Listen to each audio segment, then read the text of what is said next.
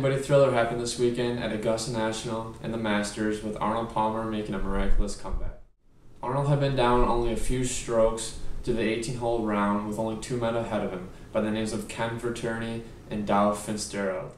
There were 2 holes that Arnold Palmer really needed to hit, and that was the 13th and the 15th, and those were the 2 par 5s of the back 9 of the course. These were the holes typically where you needed to get a birdie because you have more opportunity to get on the green, even though the hole is a lot farther than the par 4 and the par 3s.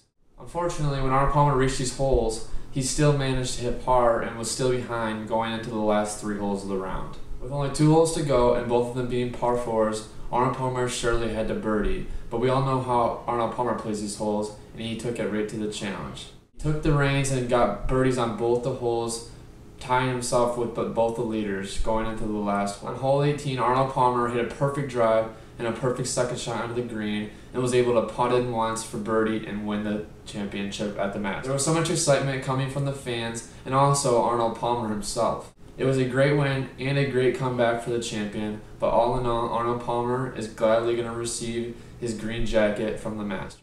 Stay tuned for next time for more sports. Now, back to you, Bob.